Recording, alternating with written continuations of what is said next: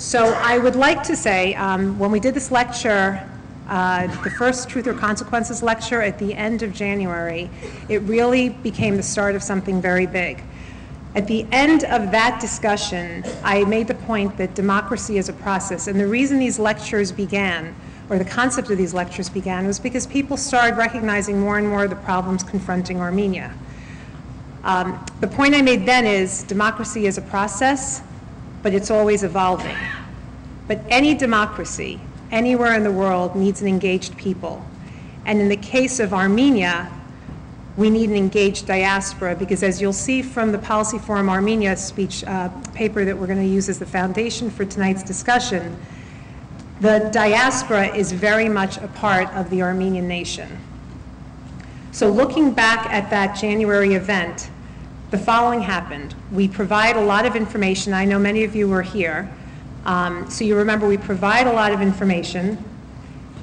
It was demonstrated that there is a huge level of interest in the issues that were discussed, and that discussion reflected a desire that there were of many to be engaged. Each of us has a different level of engagement that we're seeking, but there is that desire to be engaged.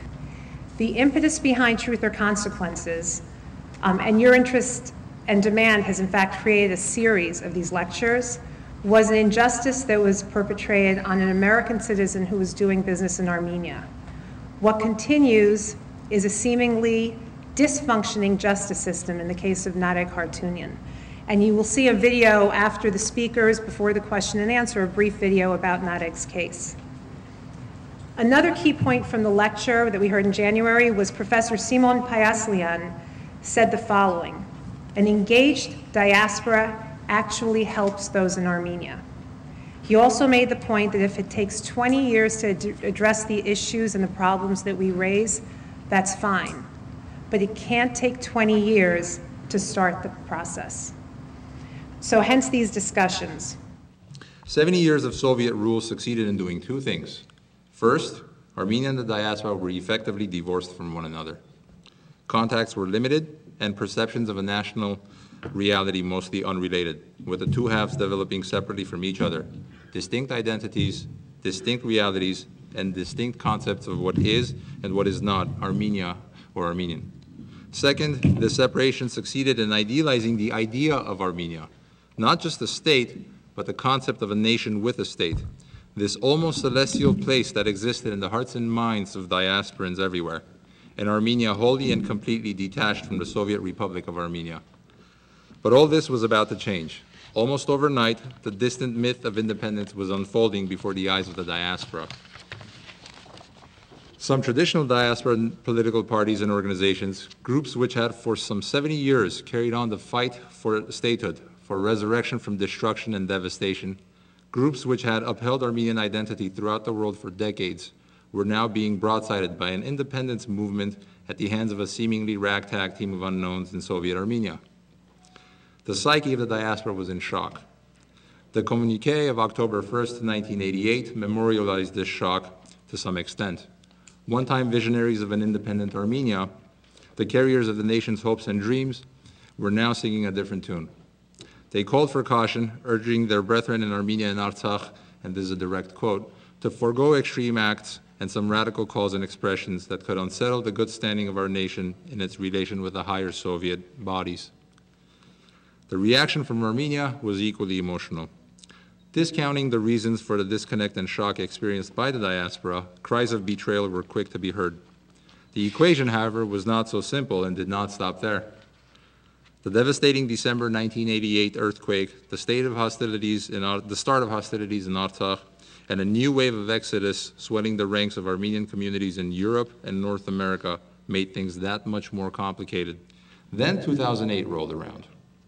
It quickly became evident that despite the uptick in interaction, improved availability of information, and the benefit of 3 Armenia diaspora conferences, in some 20 years, things hadn't really changed all that much in terms of Armenia diaspora relations.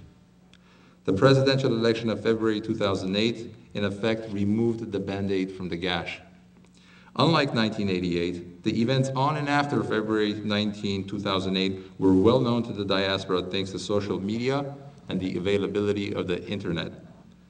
Not only did the largely fraudulent presidential election spark massive protests in Armenia, but tens of thousands of people supported the Yerevan demonstrations in cities outside of Armenia.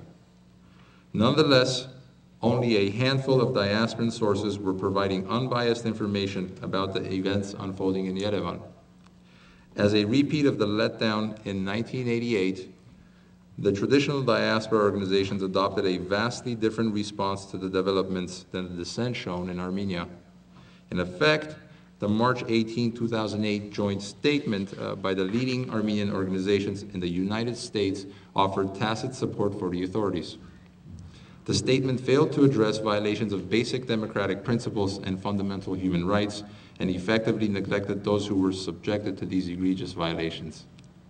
While some diaspora-based groups did voice concerns, the leading diaspora organizations chose to become bystanders while Armenian civil society was being stripped to its core. With strong efforts to suppress any disagreement with Armenian authorities in the diaspora, leading organizations acting in conjunction with the representatives of the state made sure statements made to the public were consistent with the position of Yerevan, placing the blame with the opposition for the largely state-sponsored events culminating in death and destruction. Of course, nation-state relations is a two-way street. Armenia shoulders its share of the burden here as well. Cordial and considerate in rhetoric, official Yerevan has at times discounted the diaspora component in the formation and implementation of its foreign policy. Furthermore, whatever the reasons may be, the fact remains that the diaspora continues to demonstrate a rather poor understanding of the realities on the ground in Armenia. As pointed out earlier, traditional diaspora organizations persist in remaining apathetic to human rights violations faced by Armenian citizens. Of course, this complacency has the tendency of encouraging the authorities in continued abuses on the ground, since their brethren abroad are not willing to produce a credible warning as to the limits of what will and will not be tolerated in terms of human rights abuses and economic mismanagement. As for the Armenian state, while benefiting from diaspora lobbying efforts, Yerevan has not been very responsive to the diaspora's needs and requests and prefers to deal with prominent individuals as opposed to organizations. But enough with what's wrong. Let's focus on what can be done and how this process can be set in motion today. First things first, principally, we must refuse to support the corrupt. To date, the diaspora has not done the necessary prodding on this issue. In fact, as we saw in 2008, the diaspora has effectively encouraged the status quo. It can no longer afford to allow Yerevan's human rights abuses and trampling of principles of democracy to continue to go unnoticed and unaddressed. Second, the diaspora must form a vision for Armenia. This vision must largely be compatible with the aspirations of the citizenry of Armenia. Third, we must overcome our traditional fragmentation and must set in place mechanisms for mobilizing resources and monitoring activity on the ground in Armenia. This leads to my next point.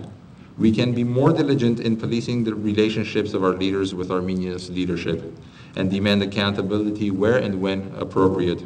In fact, we can even be more diligent in policing official Yerevan. This very event here tonight is an act of such policing. Your friend, your brother, your son, Haratunian, was subject to the abuses I've touched upon tonight. And by gathering here, you're sending a loud message to Yerevan that you're not going to stand for it. We must realize that the apolitical approach we tend to practice encourages the authorities in their continued abuses. If you don't believe me, just wait for the results of the upcoming parliamentary elections. In a country of arguably less than 3 million people, the Central Election Commission just a few weeks back announced that there are 2,485,000 eligible voters. How is this possible? I don't know. But then again, I'm sure neither do the authorities back home. Simply put, we all need to act. Whether you agree with the criticisms and suggestions offered in this report or not, you'll be hard-pressed to argue that in the preceding 20 years, we've maximized the inherent potential of both the diaspora and the Republic of Armenia as a nation. We have not. Because we have not, we risk jeopardizing both. We risk jeopardizing the welfare, if not outright existence, of the nation as a whole. We need not stand so close to this brink. We can move away from it if we want to. We should. Our ancestors would have tolerated nothing less. Our descendants deserve just as much, if not more. Thank you.